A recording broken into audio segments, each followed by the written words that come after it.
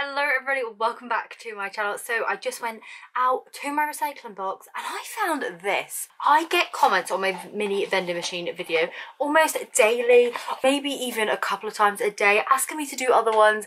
And today is the day because look, it even has a little built-in screen. How amazing is that? So I thought, I'm going to turn this into a mini vending machine. You can obviously use whatever box you have. I have this one, like I said, just from my boyfriend eating this pie. I don't even eat steak myself, or ale for that matter, but this comes from Lidl in case you're looking for a good pie. Apparently it's very nice. So yeah, this is the one I'm going to decorate today. If you don't obviously have one, just want to use a normal box, would recommend just cutting out a hole and putting a bit of cellophane in like so, and that will give us the same kind of starting point. But anyway, let's get started. So I made this over Easter weekend, so naturally the cardboard that I was using is actually an old Easter egg box that I ate. So good, loved it. Anyway, what I went ahead and did was I made a little tube out of the cardboard Easter egg kind of packaging. I just rolled it around a rolling pin, taped it down into place until I was happy with the size. I then just measured that out against my pie box in kind of length, and then I went around the diameter of the tube and made a little hole so that it went in sideways like so. To keep that from slipping down through the tube, I just made this little support by again taking some of that cardboard, just cutting little kind of tabs in one side, then hot gluing that around the tube so that that was able to hold the tube into place so it wouldn't slip down anymore. So this tube is actually going to be the thing that carries the charm from the top of the vending machine down to the prize slot. So you need to make a little slot for the charms to fit in.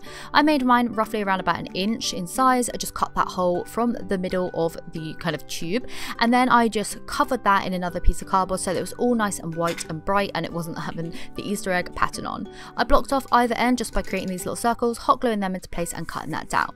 I then created two little supports to put inside so that that would basically funnel the charms down in a diagonal. So these little bits here I did put in at a diagonal just so that they would hold the charms into place, and then they would obviously funnel on down into that little kind of tube, and then you'll be able to get them out.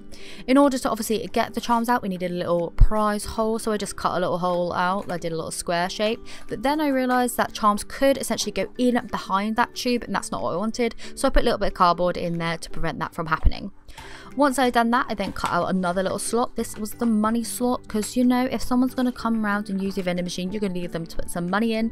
I then made another little support down this side just between that money slot and the window itself, and that is basically to stop any of the charms falling out that side of the vending machine.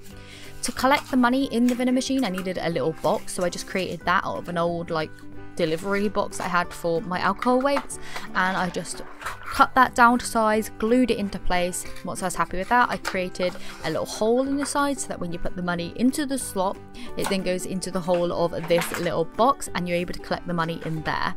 You're then able to obviously put it in, take it out as much as you want to. I mean, this step is completely optional because the money slot doesn't actually, you know, need to be there in order for the vending machine to work, but I think it always looks the best. You just need a money slot for a vending machine, okay? Whether it's kind of functional or not, I just think you need one. Anyway, I went ahead and just taped down one of the sides, so the opposite side to the money one, because I didn't need to access that side anymore. And once I had done that, I then moved on to decorating. So to decorate my vending machine, I wanted this to kind of be like a toast-like shape. You probably would have seen it in the thumbnail already, but in order to get this, I ended up cutting a toilet roll tube just in half, and then I just hot glued that to the top. I then took another piece of scrap cardboard. This is just repurposing an old like envelope that I had through the post recently, and I ended up cutting a long strip of that, securing it to one of the edges. Then hot glued over one of the rolls, and I just rolled that cardboard over it so that it created a nice curve over and under, and then I did the same on the other side, creating this nice smooth bread-like shape. In order to stick down this part, I just created two tabs just to measure it where I needed it to be, cut it off and folded it over. This created a nice little lip so that I was able to just glue that down into place on top of the kind of pie box, and it was all nice and lined up and neat, and it was looking amazing. In order to like obviously cover up the fact that I used toilet tubes and to make it more solid, I just created and cut like the exact same shape out onto another piece of scrap cardboard. Again, just traced around that, cut it out and glued it right onto the front, and I did the exact same on the back, just using some hot glue.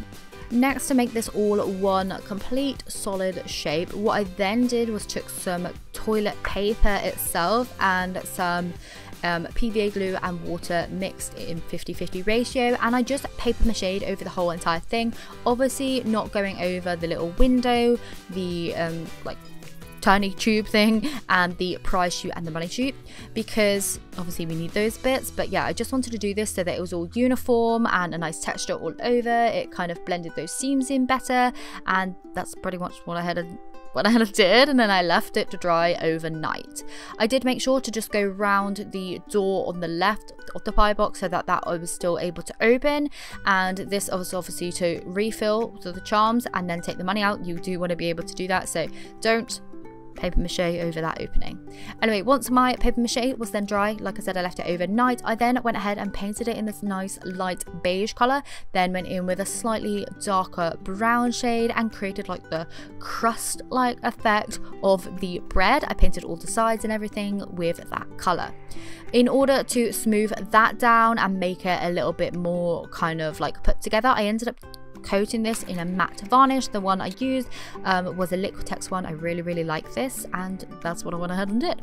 Once I was happy with that, it was all dried down, I then moved on to decorating even further. So I ended up making the twisty tube into like a little baguette boy, basically by making this little support again with some tabs, hot gluing that onto the original kind of twisty turny bit that I made, and then I just hot glued down this little bean shape, but this is going to be turned into a baguette. I cut off any of the excess tabs and then just painted that to look like a baguette. Basically, it was already brown, but you know, I matched it to the crust and stuff of the rest of the vending machine, and I think that looks a lot better. Added on the details such as the little baguette kind of like cuts and slits on them, and then added a little face as well. Really like that. Thought it turned out absolutely adorable. And I also added some white detailing to the little twisty turny bit as well, so that you know what direction that you're going to be turning the little knob. I then added some extra little white details, and I did leave that to dry, and then I went ahead and created the face for the vending machine. I wanted a face to be quite 3D and quite like prominent on it, so I actually made this out of polymer clay. I just sculpted these pieces really simply, put them into the oven. Once out of the oven, then I painted them with acrylic paint like so, the eyes obviously being in white, the lips in a nice light pink, and then I added the pupils in a nice dark brown.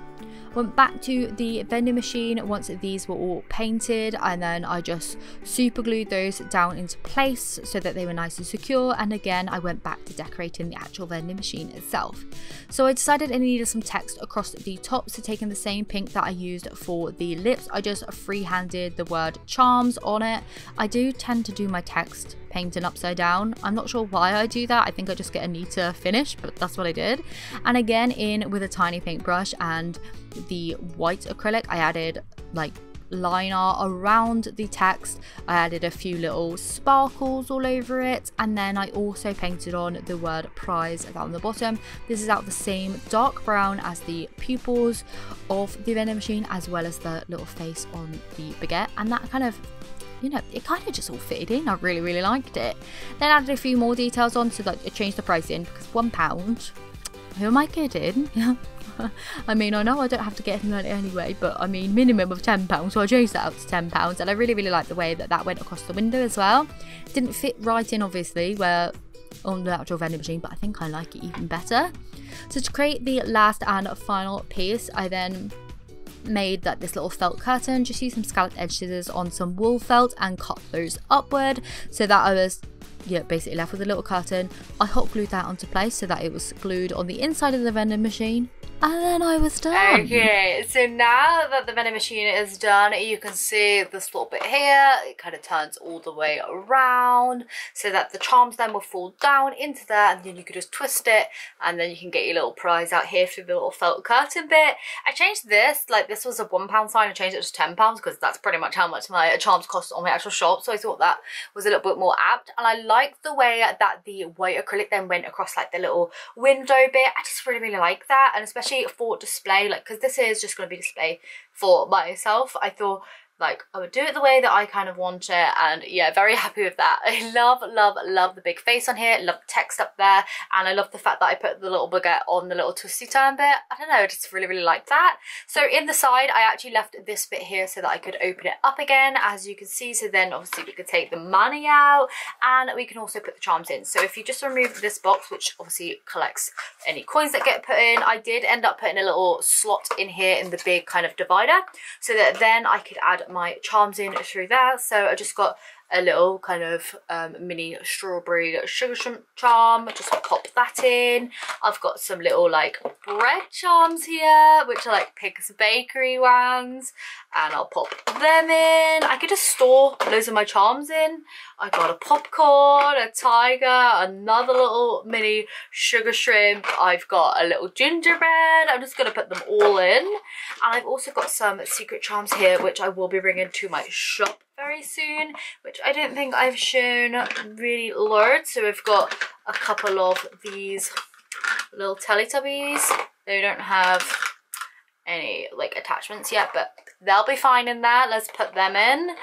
And then I've also got some little ogre babies, so like based on Shrek and Fiona. Look at them, so cute. These are like one of my favorite charms I've ever made. Put them in. And then I've got these guys, which are little love bugs. Look at these. They are so, so, so tiny and cute. I absolutely adore them. They've got little hearts on and everything, so they're going in. And then I'm also going to have two little Kirby cars, because I have two of these left. So these are also going in. And yeah, I'm just going to fill it all up. Look at it going in there. Just all those charms. Look, how amazing is that? So this is just going to display all my favourite charms, oh, the money box, on my desk, and it also serves as a little functional thing. So if someone comes by my little art studio at home, like any of my friends or family, I'm like, put £10 in, take your pick, just turn the little baguette boy, and one will pop out. Who did we get? I actually don't know who this is going to be. Oh, it's an it's a little love bug, a little pink one. So yeah, the more I turn this around, it's just going to collect one in the little kind of divider, spin it round. Who have I got this time? The little tiger. Look at that.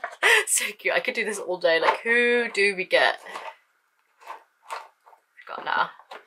Oh, I didn't spin it enough.